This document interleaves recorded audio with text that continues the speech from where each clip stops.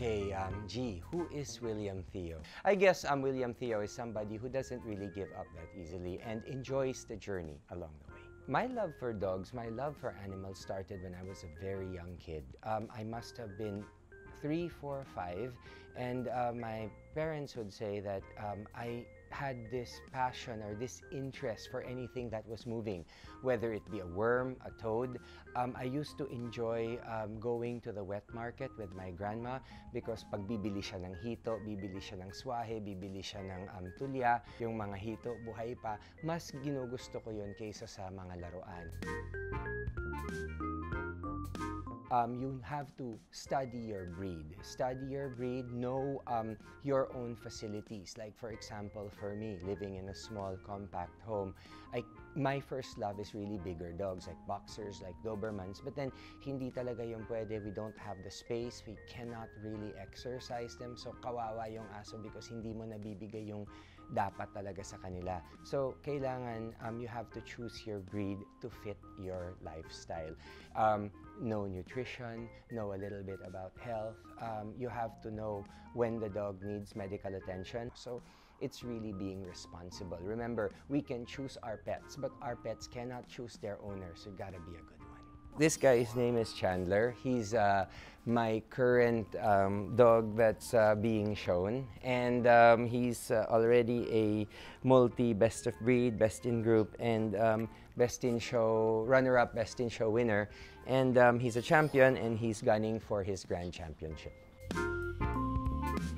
Well, Pomeranians are big shedders, but thanks to good air conditioning units like Hitachi that take care of their environment, you can see they do keep a very thick coat, generally Pom shed. But then luckily, in a good controlled environment, even if your country is tropical, humid, like the Philippines, kayang-kaya yan. So, and I really appreciate being able to keep their coats on 365 days a year so that we can compete whenever we want to.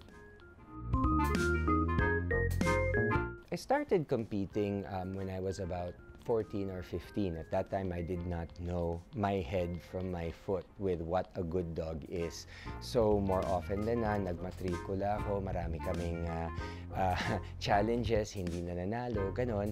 Pero later on, when you understand, each breed kasi has a standard of what it should look like. Like Pomeranian should have very small ears.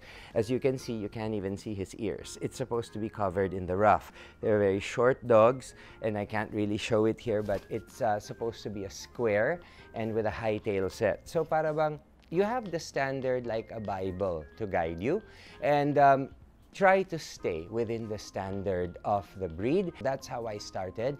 I developed my own type, my own how I wanted them to move, how they should look. Actually, with the trophies, it's just for me. Many people say that it's an achievement. For me, it's only an achievement when the judge points to your dog best in show. That's second. After that, you reset back because the next dog show, the next judge, you may not win. Para sa akin lang, yung trophy, yung wins, is just an indication that I am on the right path. Definitely, because lalong-lalo na with my breed, they have a very thick hair.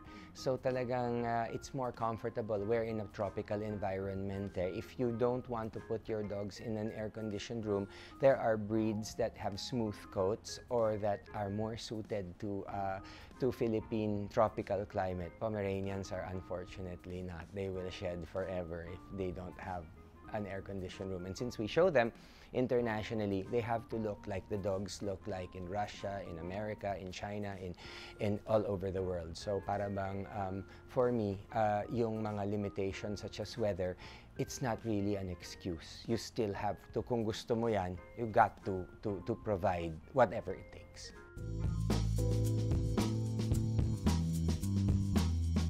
Wow, I had the greatest experience with the Hitachi Royal Split-Type. It really fits my lifestyle. I was really amazed with how quiet it is because sometimes I work alone at night in very weird hours like 2, 3, 4 o'clock. So dun AM ha. So dun ko mararamdaman talaga yung yung pagiging quiet niya. As a matter of fact, we're doing this interview and it's there at the background and you can't even really hear it. To think that ano na ito, sensitive na itong mic ko, pero yung kuliglig sa labas naririnig natin, di ba? What can you say about its energy efficiency? Very, very energy efficient. In this pandemic, many people have started working from home. Dito ko nakita yung pagiging energy efficient niya. Maraming brands available in the market para lang yung kotse. Bakit mo dapat piliin ang Hitachi Royal Split-Type?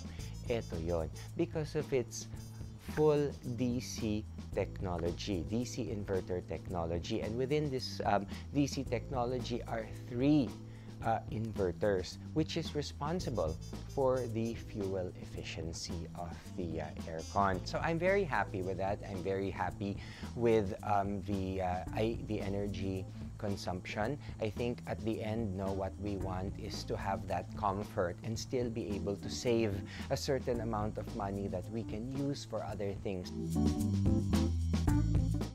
Wow, the new feature, the body comfort function, is actually a great thing because the air conditioner actually adjusts to the requirements of its user. So if the consumer wants a very, very cold room, the Hitachi can do it without even pressing a button. It actually just calculates the room temperature and the humidity around in the surrounding area to reach an optimum comfort index. That is very important. So like me, I don't really like it very cold at night. Comfortable is just okay. So it adjusts, and when it adjusts, I do believe also if it adjusts also the electricity consumption. I am very impressed about the filter, the 0.1 filter. It filters out up to 0.1 microns of any airborne particle, which means viruses, bacteria, and everything else that is in the air. So, for example, if you disinfect your home and then you turn on the aircon, you can be sure that your room stays disinfected because it filters out all of these harmful bacteria and viruses, thus making your home environment very safe. Para na rin your house is wearing a surgical mask. And that's very important because we want to stay safe, we want to have peace of mind, and an appliance stays with us for a very long time. Kaya it's a very good investment para sa akin. For young children, this is a good aircon to have in their room. We can use the Hitachi Royal Split-Type in nurseries, in homes, and also in schools, because I think for parents, they're going to want that extra peace of mind, more peace of mind that their kids are safe, because yun nga, it works like a surgical mask. So it blocks out 99% of any airborne virus or bacteria, and I think that's very important. That's something very refreshing for parents to know. For geriatric patients, this is also, and people, this is also something that you might want to look into because it becomes very safe. I am also quite honored to have been able to restore and renovate a hotel here in Makati that uses Hitachi. It's a boutique hotel, but they believe in Hitachi, and all of the aircons from ground floor all the way to the 12th floor are all Hitachi, and they're very happy with it. We do many houses of many clients, many establishments. They have different brands. So nakikita ko that Hitachi lasts longer, and at the end, that's where we want to put our money. Something efficient, something that will be with us for a long time, and also hindi rin siya masyadong expensive i-maintain. So para bang with all of these things being said, I don't see any reason why I would ever change my brand again.